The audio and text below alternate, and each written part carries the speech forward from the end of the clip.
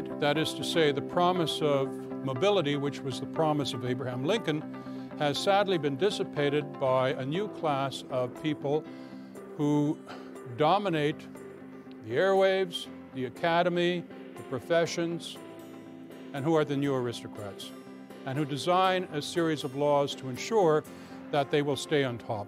And how do you do that if you're an aristocrat? What you want is a series of laws and institutions that will prevent the spawn of your gardener and your maid to move in next door to you. And so what you'd want would be an education system that doesn't work.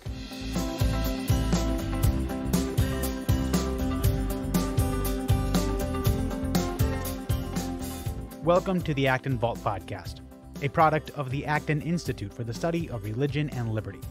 I'm Gabriel Jaja, producer. You just heard F.H. Buckley, Foundation Professor at George Mason University, speaking on the unchecked presidential power we're witnessing today in our government. Buckley explains that what we assume was the U.S. Constitution's guarantee of a separation of powers was not what the founders had in mind. What they expected was a country in which Congress would dominate the government and in which the president would play a much smaller role. This is a presentation that was delivered as part of the 2014 Acton Lecture Series. You can find additional resources in the show notes of this episode, as well as previous episodes on our website at acton.org/podcast.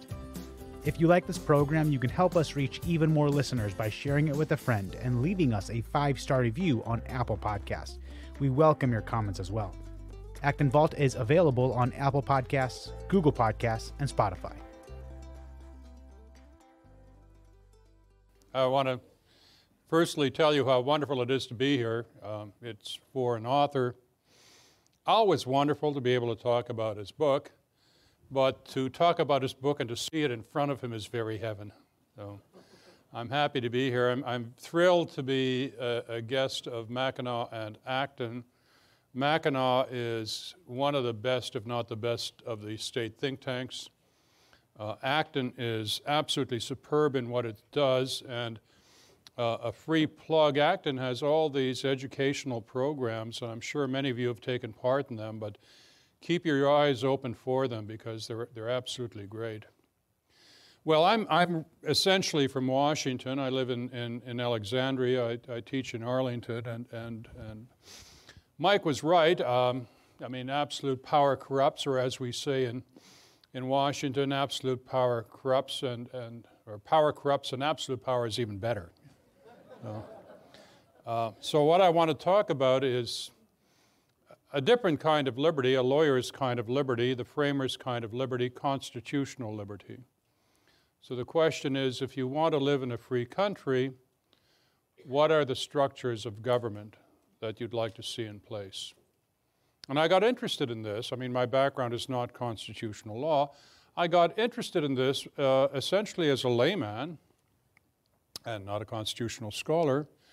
I observed, for example, that in rankings of economic freedom put out by people like Cato and Heritage, the United States was dropping like a stone. One notices this. And then I thought, well, I'm going to test this empirically. And some of you will recall that when William F. Buckley Jr. talked about his novels, he referred to the obligatory sexual scenes in his novels. And as I'm from a quant school, George Mason, for us what's obligatory is some number crunching. So here's what I did. I looked at what predicts political freedom in a country.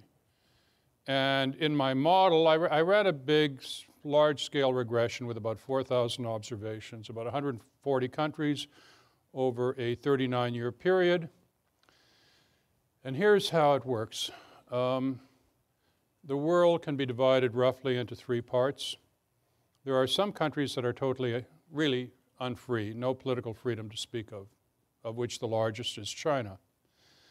There are some countries that have a parliamentary system of government, and there are some countries that have a presidential system of government.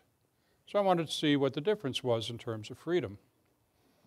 So the way you do this is firstly you find an objective measure of freedom, and I picked something put out by Freedom House which is a non-governmental organization, but whatever I picked would have been the same. And then I divided countries into presidential versus parliamentary, and I looked at a whole bunch of other things like inequality, how robust the economy is, how long the country's been independent, whether it had a British background, things like that.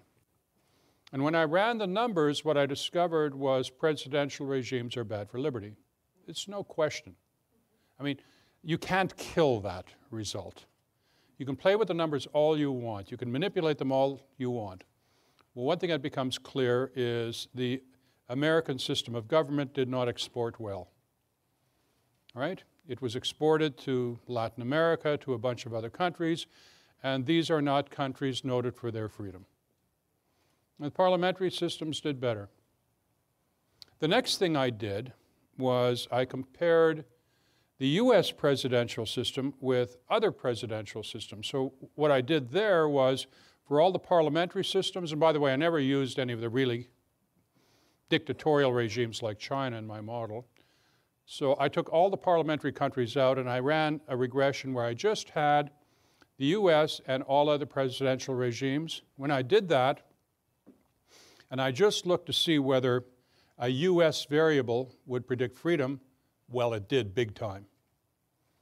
So the message is, yeah, America is an exceptional nation.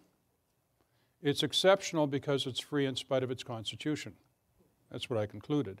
And then, taking it one step further, I wanted to see, well, what else helps predict why America stands out? And what I got were three things.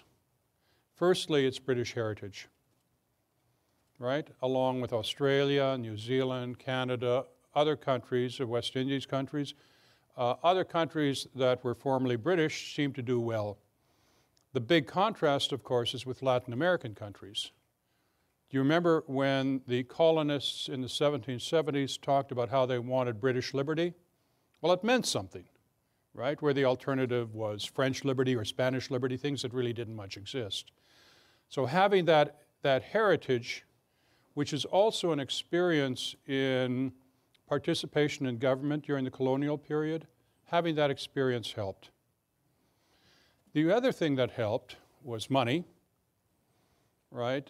Wealthy societies tend not to become dictatorial. People are fairly satisfied. The dangerous kinds of countries in terms of liberty are countries like Venezuela, which are not rich or where the money is not spread around very well. And the other thing that mattered was how many years the country's been independent. And what I did is I arbitrarily started at 1800 up to 2010, so I got 210 years, and I normalized it from 0 to 1. And what I found was the longer a country's been independent, the less likely it was to slip into dictatorship. So, America would be the oldest, but it's the more recent countries that experience freedom that had problems maintaining it. Right? So in other words, yes, America is an exceptional nation, but it's not because of its constitution. It's because of something else. By the way, in terms of that independence variable, recall that in the 13 colonies, their history began not in 1776 or 1787, but long before. And in the case of Virginia, it went back to 1607. So 40% of Virginian history is colonial history. And that was a history of people, going to Williamsburg or going to Richmond and participating in government, right? And experiencing fights with the governors at the time, which was called the gridlock of the time. So there I was. I had this rather unpatriotic result, right? I have a joint background. I mean, I'm Canadian as well as American. I became an American citizen recently, not so long ago, in April 15, tax day. Tax day, come on. They said, here's your citizenship and here's the bill too, right? So I didn't feel terribly patriotic, right? I mean, I came up with the wrong result there, but the numbers don't lie. And I've been interviewed on this, and people said, it sounds to me like you're pumping for a parliamentary form of government. They said, Americans won't like that. I said, that's funny, it was huge in Canada. You know. So I then went back to the framers, and I'll tell you something, if you want to read a brilliant set of materials on the structure of liberty, on constitutional liberty, you'll never do better than the framers' debates, transcribed by Madison. Not the Federalist Papers, but the framers' debates themselves. And I realized to do this, what I'd have to do would be to diminish the role of the Federalist Papers, and that was a labor of love. I mean, come on, you know, little Jemmy Madison, the hypochondriac who outlived them all, that was the fun part of it, right? What I enjoyed was going to see the actual debates, because there you had real live people arguing with one another. And everything was on the table. And we'd like to think, well, of course it had to turn out the way it did, but not at all, right? A country could have split up. It very nearly did split up. There was a British spy there. All the proceedings were to be kept quiet. Well, somebody blabbed. Right? One delegate said, I don't trust you, gentleman from the North. Another delegate from the North said, we may take a war to unite this country, and then you'll see some of you people hanging from the hangman's noose. That was how they talked. It nearly fell apart. You'll never see this in the Federalist Papers. But that's a selling document, written, by the way, by two people who were most disappointed by the result, right? Hamilton didn't want anything like that, right? Hamilton would have been happy in England. I mean, he would have liked the monarchy, except, what can you say, Americans didn't want a king, darn them. As for Madison, Madison came to town with an idea that the House of Representatives should choose the Senate, and the two bodies should choose the president, and the national government should have the right to veto state laws. And he got all that. He got all that. Except he got it in Canada, right? So if you want to call little Jemmy Madison the father of his country, then this was one of those cases, not unknown in delivery rooms, where the child bore little resemblance to the father. So Madison, who wrote to Jefferson right at the end of the convention saying, this will answer none of our problems. Madison and Hamilton, the guy so much on the outs that nobody will talk to him. They conspire to write the Federalist Papers, a document that they scarcely believed in, right? And which should be taken with a grain of salt. When therefore someone like John Yoo talks about energy in the executive, don't believe a word of it. Federalist 70.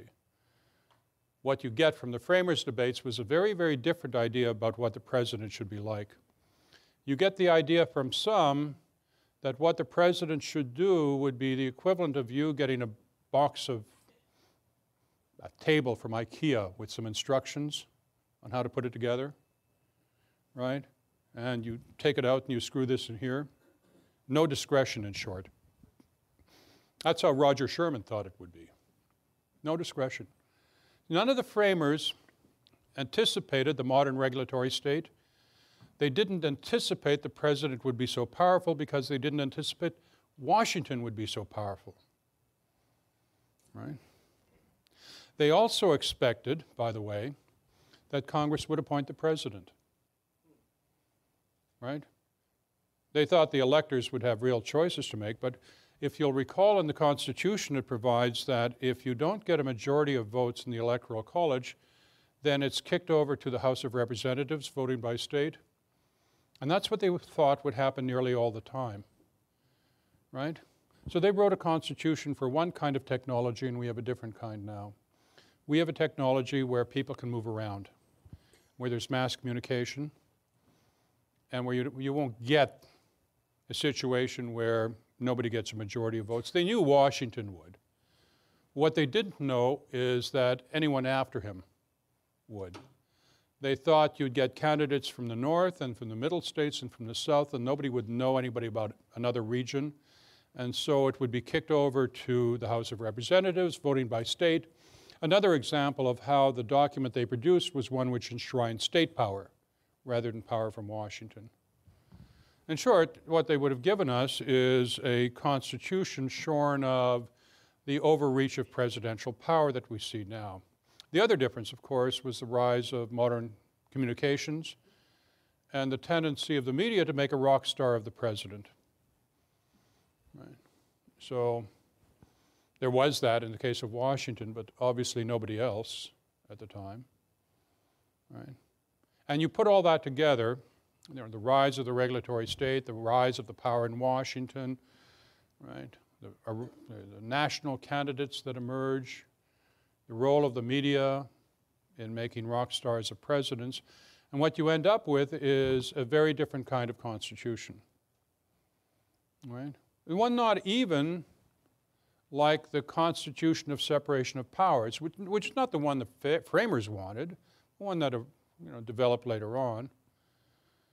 What you get is a constitution of an overpowerful president, and that is, if one is interested in liberty, a problem. By the way, when I wrote the book a couple of years back, you're always predicting the future, aren't you, a little bit? Right? And so I had to worry, would the clock turn back?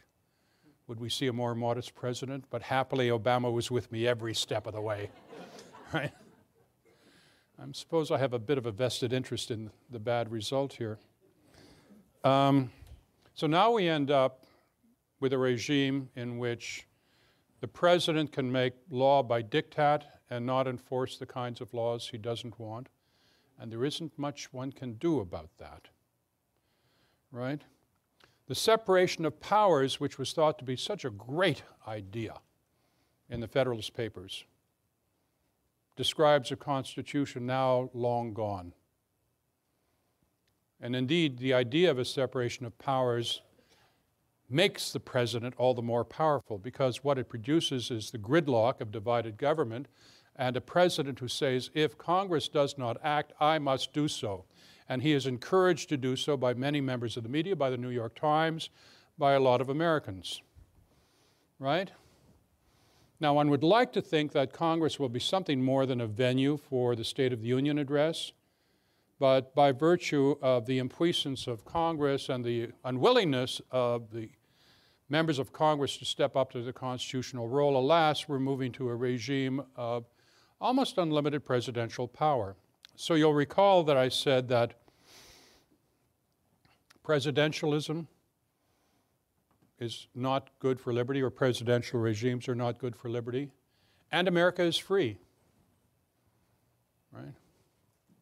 But if you had to wonder where things will be 30 or 40 years from now, then you have to wonder about how it is the case that of all the countries that have a presidential regime, almost America only is the only one that's politically free. By the way, I don't say that it's the only country, the only presidential regime that's politically free, but name three. Not so easy. Mostly they're like Costa bananas. Yeah. Well, we're not going to get there soon. We may never get there. But the rise of power in President Obama makes one wonder, right? There is one last pathology, I might call it, to the American Constitution. And then we'll take questions.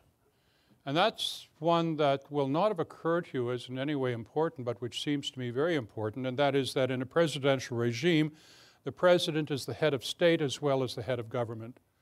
What I prefer is what I call Jack Sprat's law. Jack Sprat's law, Jack Sprat, you'll recall, ate all the lean and his wife ate all the fat, and together they licked the plate clean. And I say countries are freer when the ceremonial fat of head of government is separated from the lean meat, or the head of state is separated from the lean meat of head of government. Because when you put them together, disagreeing with the president turns out to be slightly disloyal. Now, that doesn't happen in, say, Britain, right? Or in parliamentary regimes, because there, your politicians are figures of fun.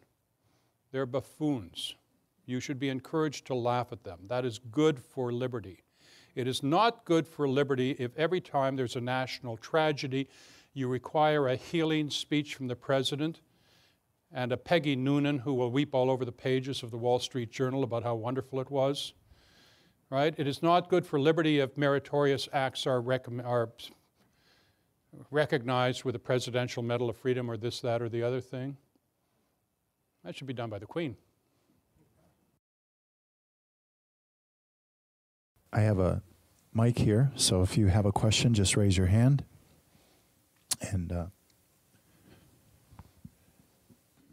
yeah, please forgive my not understanding. When you talked about exceptionalism to begin with and those factors, you didn't mention the United States being the only self-proclaimed nation being based on the foundation of two major religions and our moral religious foundation.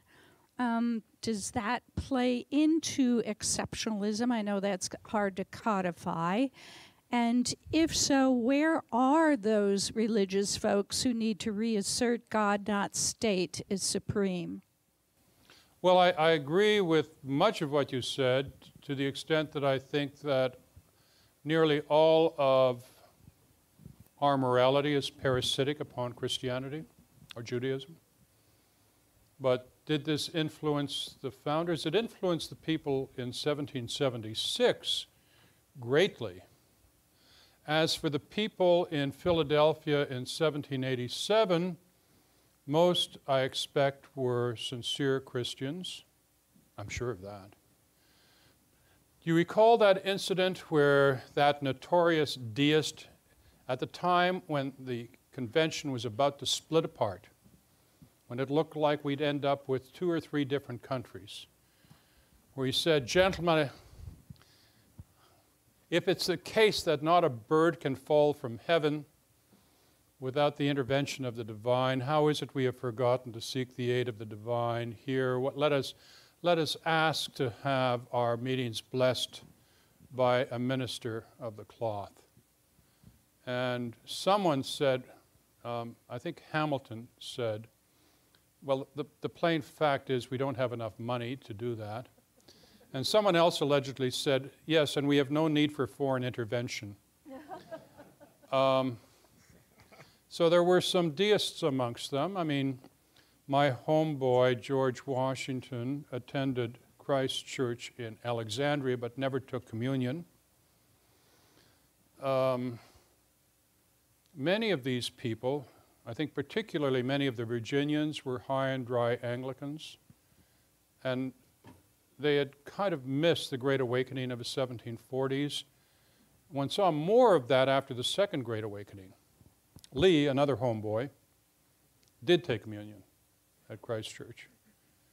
There is a theory that we become increasingly religious as a nation, that indeed we started as a frontier society. Frontier societies are not particularly religious and become more religious in time. I'm not sure if I don't think that's true anymore.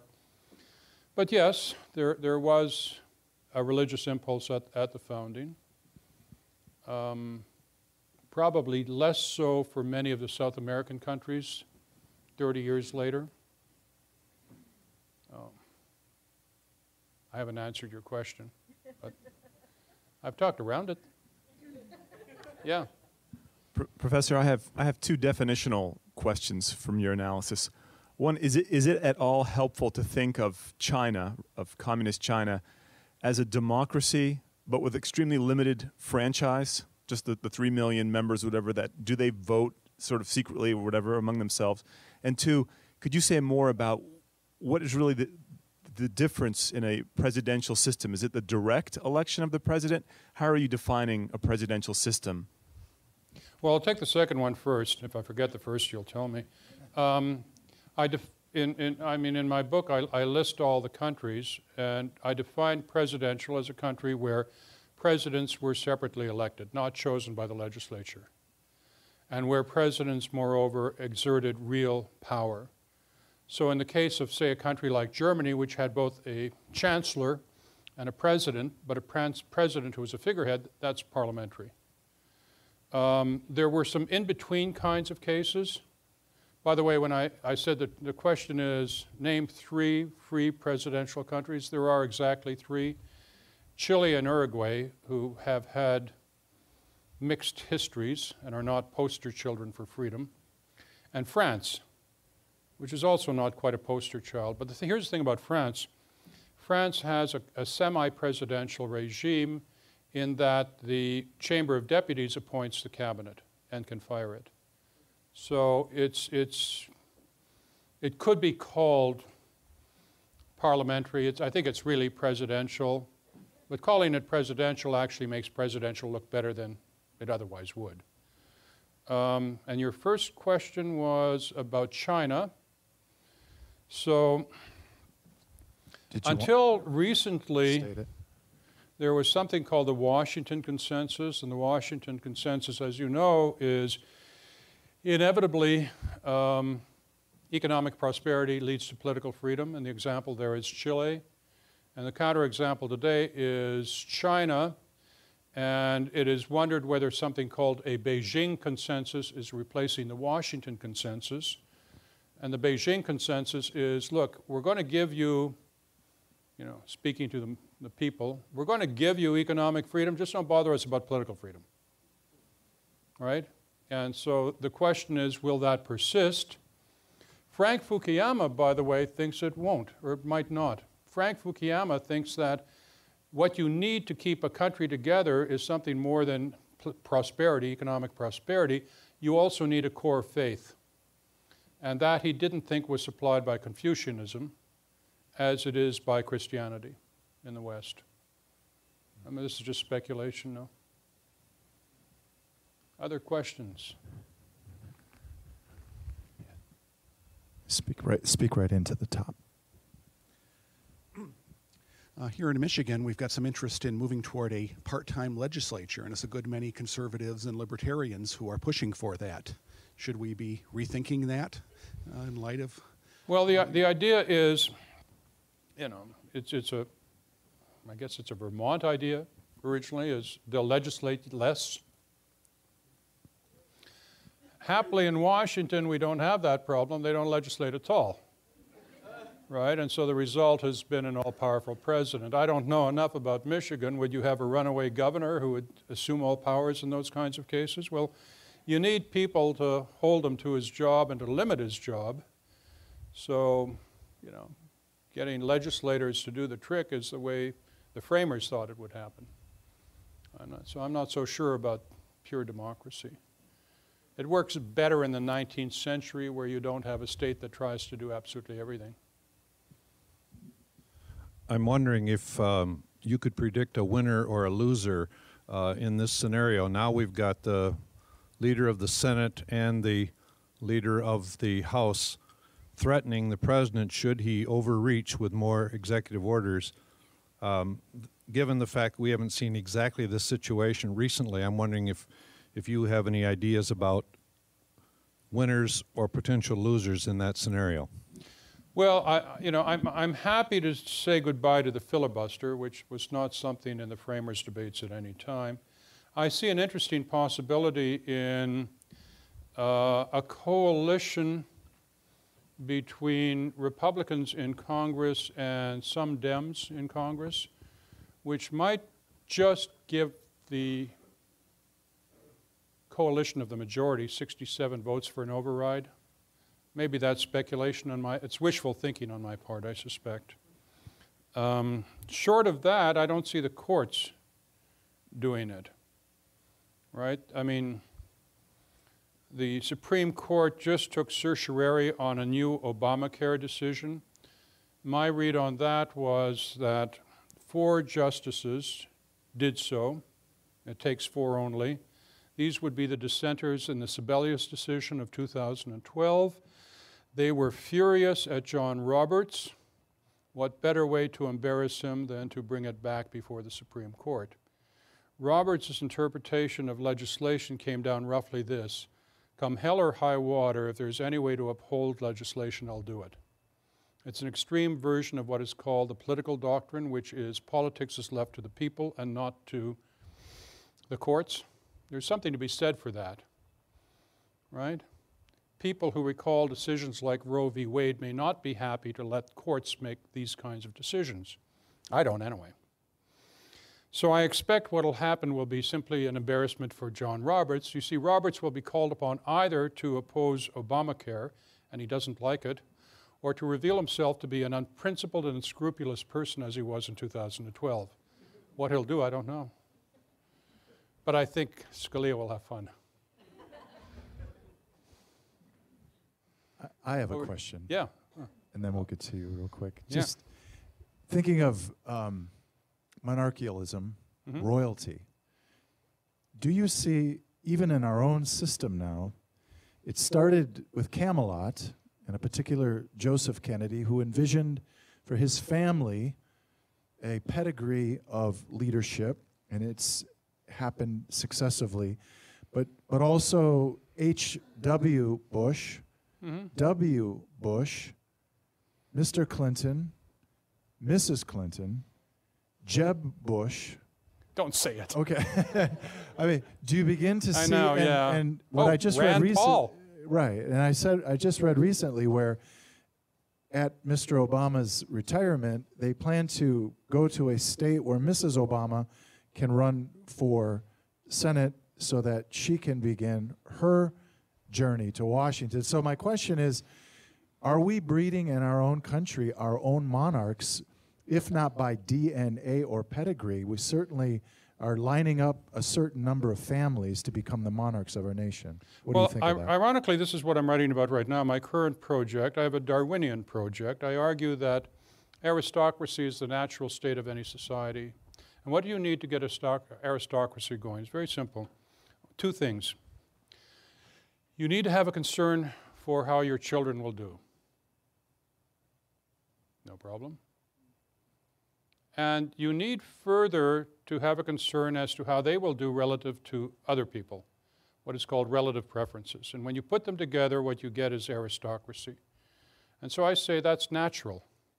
It is the natural default position of any society. And those people who fight against it always have an uphill battle, which may explain why we have more or less an aristocracy today. I mean, it's not monarchism, but it's an aristocracy. You're describing an aristocracy. It's not, by the way, the Burke's peerage, right? It's not an aristocracy which goes back to the 13th century. But then even in Britain, a good run would be 3 or 4 generations, and then you descend to the mass, right? In the current House of Lords, there are very few people who can trace their lineage back before 1800. And so, yes, you have Joe Kennedy, right? And you have actually, you go back earlier. You start with Honeyfitz, mayor of Boston, John Fitzgerald, and then Joe, and then the kids. But now, now what you have is simply a bad embarrassment of grandchildren, great-grandchildren. So it's an aristocracy where 3 or 4 generations on top will be enough to do it. And when I say America is an aristocracy, I'm not making this up. America is one of the least mobile countries in the world. We were taught to think that this is the land of opportunity, that the great thing about America is wherever you are, you can get ahead. But it turns out that country is not America. It's Denmark, right? America is about tied with Britain in terms of immobility, and most of the first world is more mobile, right? That is to say, the promise of mobility, which was the promise of Abraham Lincoln, has sadly been dissipated by a new class of people who dominate the airwaves, the academy, the professions, and who are the new aristocrats, and who design a series of laws to ensure that they will stay on top. And how do you do that if you're an aristocrat? What you want is a series of laws and institutions that will prevent the spawn of your gardener and your maid to move in next door to you. And so what you'd want would be an education system that doesn't work, a K-12 system that's broken, because that should be an elevator to the middle class. Well, we don't want that. We want an immigration system that brings in the maids and the gardeners, but not people who will compete for jobs with the upper class, right? And we don't want the rule of law either, right? The new man makes his way without friends and allies, without the network of people that members of a new class have, and they do it, these members of a new class, the rising class, right, through institutions like contract and property.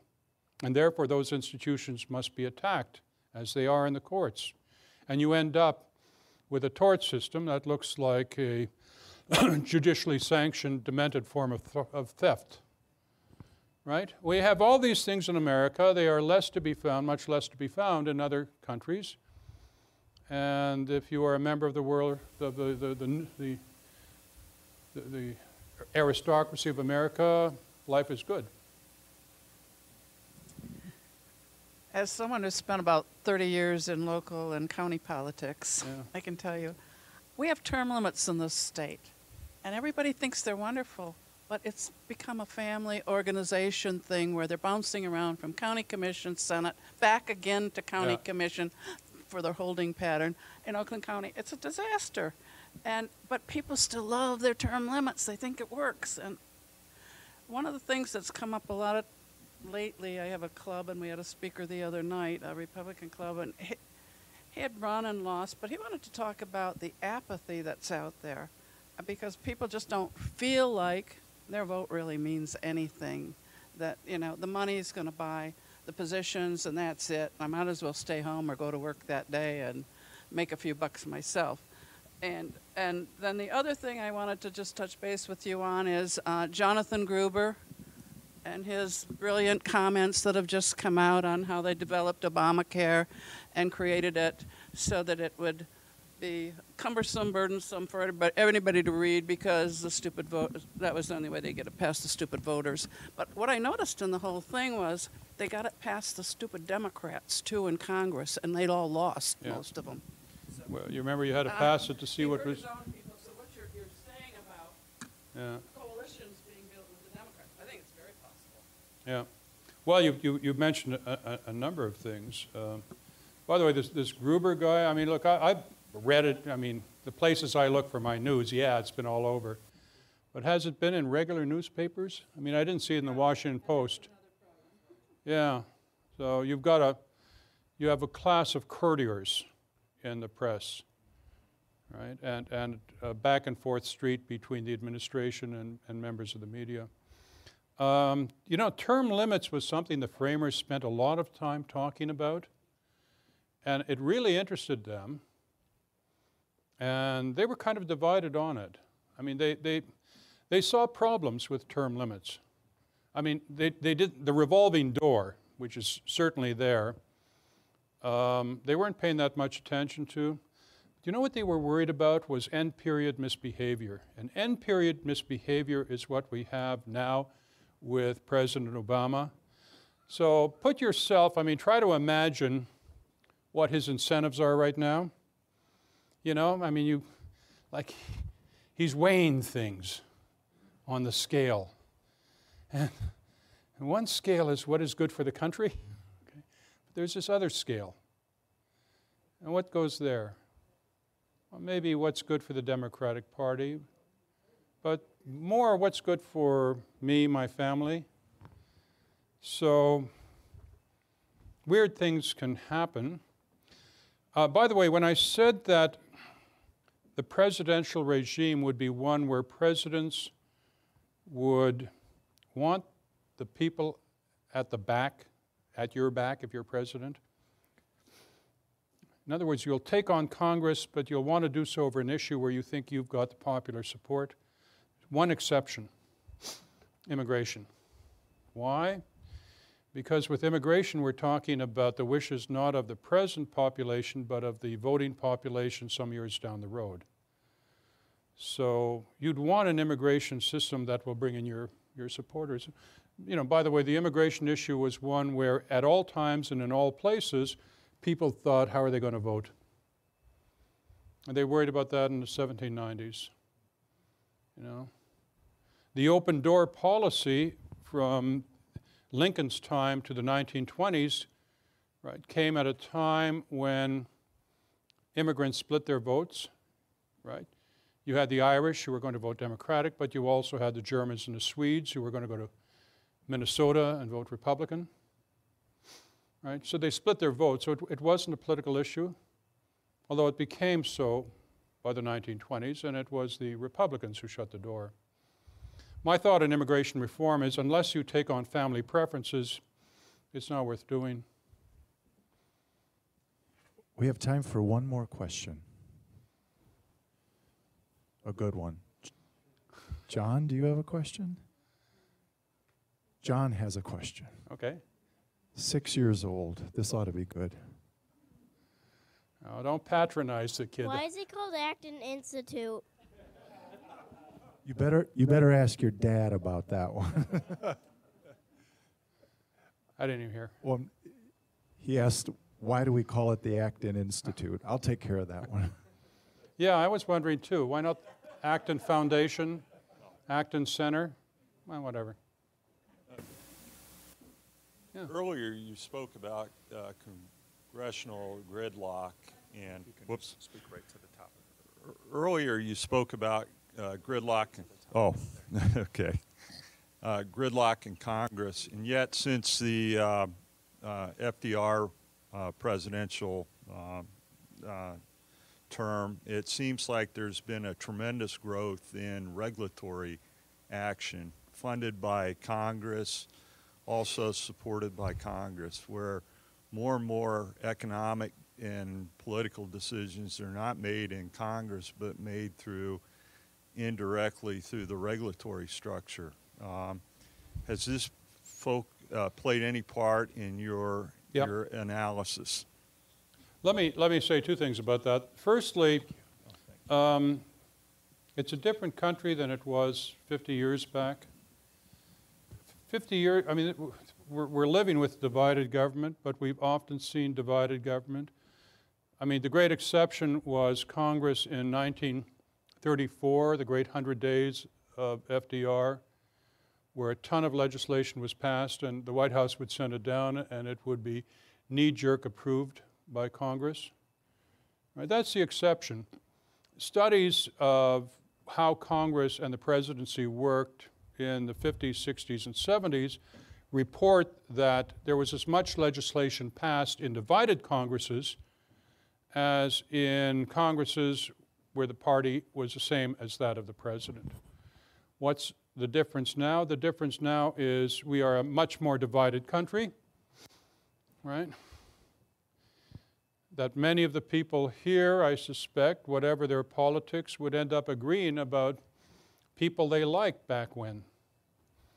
A lot of Kennedy Democrats, I suspect, around. I mean, that was the Conservative Party back then in some respects, right? So the idea that I am defined by the party I belong to rather than by being an American, that's fairly new, right? The Pew folks run their surveys report that people are likely to get defriended over political disputes, right? I mean, we just don't have friends so much on the other side. Religion probably plays a part in that. One used to go to churches where you had people all over the map in terms of their politics, and less so now. I mean, some people don't go to church, 20%, right? But it's also the case that you tend to people of your own political ideology, that it dominates everything. And so divided government is much more likely to produce gridlock than today. What you asked about was the regulatory state. Yeah.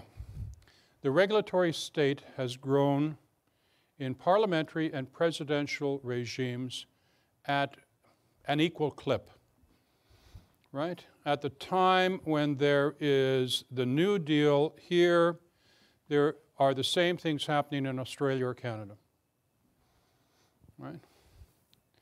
The regulatory state grows by leaps and bounds all over the world, the first world, at about the same time. More in the States, I admit. Why? Because it's bigger, richer. But this is a reason why presidential government has become more powerful, right? People in the past used to say this is a new tyranny. Lord Hewart in England in 1929 wrote a book about this, called it The New Despotism. The despotism was regulators making decisions without being controlled by political leaders. It's not like that. Many of you perhaps saw a TV series from Britain called Yes, Minister. And the idea behind it, the conceit behind it is, you get a new politician in office, and he's given one ministry or another, and he knows beans about the subject, but he's got his personal private secretary who's going to make all the decisions, right? And whose art it is to hide the art, who will somehow let the minister think the ideas are coming from the minister, but he's really running the show. Well, that was an amusing fiction, but it was only a fiction, because the decisions are made by politicians. And what happens in all countries is they're made not just by politicians and not by cabinet ministers, but they're made by the presidents and the prime ministers. I think Obama's had only a couple of 3 or 4 cabinet meetings this year. One has cabinet meetings. What is the purpose of a cabinet meeting? It is not to get a discussion going about how to run the government.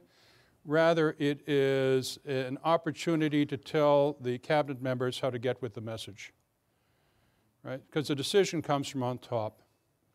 And that's whether or not it's parliamentary or presidential, right?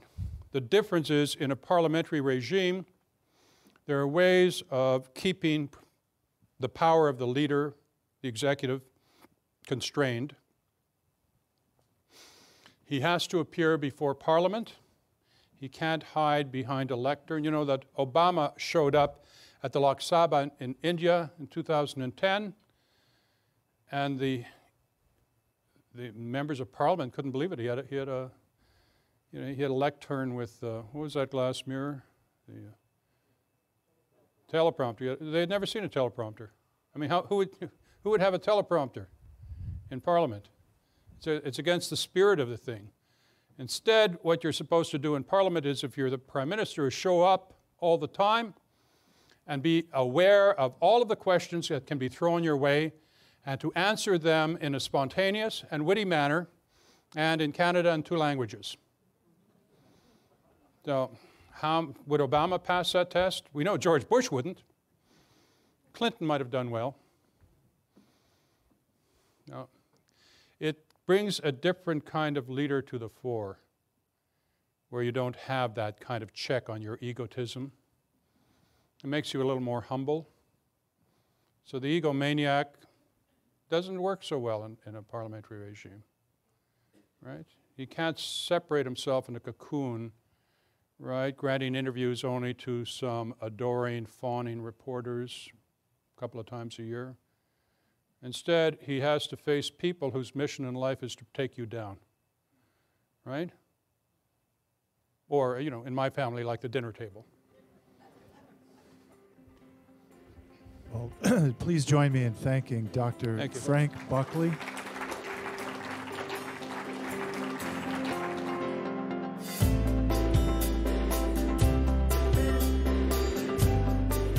As always, thank you for listening. Our team loves putting this podcast together for you. It's encouraging to hear from our listeners. Feedback is incredibly important to us because it lets us know what you like to hear more of. If you're familiar with our past content or have attended an Acton event and would like to see it in a future episode, you can email us at producer@acton.org. Until next week, for Acton Vault, I'm Gabriel Jaja.